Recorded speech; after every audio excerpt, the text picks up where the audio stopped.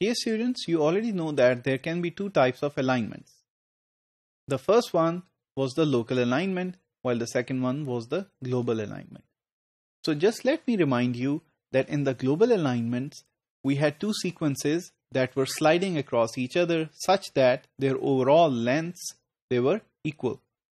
So in case one sequence was short, we inserted gaps and we stretched that sequence such that it matched the longer sequence.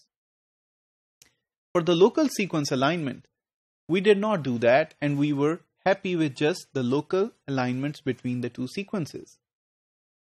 So now that we have done the Needleman-Wunsch algorithm and the traceback, which kind of alignment does the Needleman-Wunsch algorithm give you? Is it a local alignment or is it a global alignment? It is a very important point because at this point we'll be looking at how to use traceback in order to have a global alignment or a local alignment. So let's start. So this was the scoring matrix that we filled up in the Needleman-Wunsch algorithm. These are the two sequences that we are trying to align. This is our initial condition, and these elements were calculated one by one until we calculated the last element in the matrix.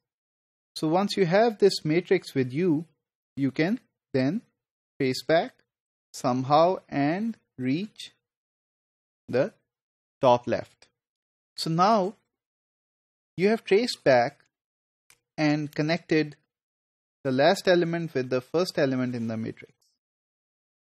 In this way, now your trace back is going to stretch one sequence that is there on the left side and compare it with the sequence on top.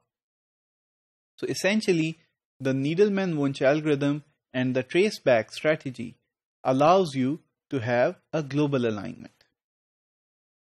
So here we go again. So this was how the traceback occurred in the example. And if you look carefully, then there are 1, 2, 3, 4, 5, 6, 7 nucleotides here and 8 nucleotides on the J-axis. So the 7 nucleotides will be converted into 8 with one gap. So in this way, the two sequences will be of equal lengths, except that there will be a gap inserted in the sequence on the left side.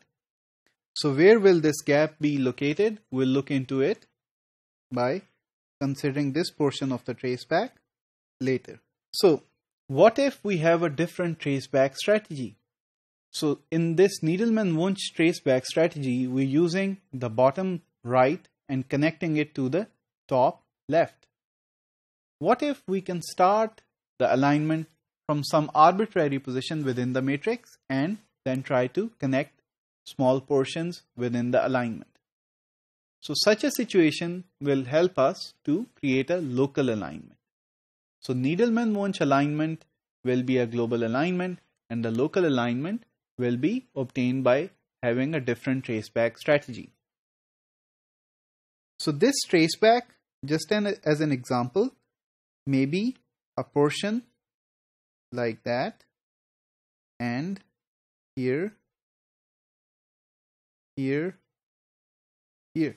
So there can be these diagonals that you can select instead of selecting the horizontals or verticals. So these diagonals can help you create a local alignment. So local alignments will be considered later, but the idea here is that the type of traceback allows you to consider either the global alignment or the local alignment. So in conclusion, the traceback strategy that was described to you earlier is a global alignment strategy and is a part of the Needleman-Wunsch algorithm. Towards the local alignments, you can have the Smith-Waterman algorithm, and it can help you to elicit the local alignments, and that we will see later.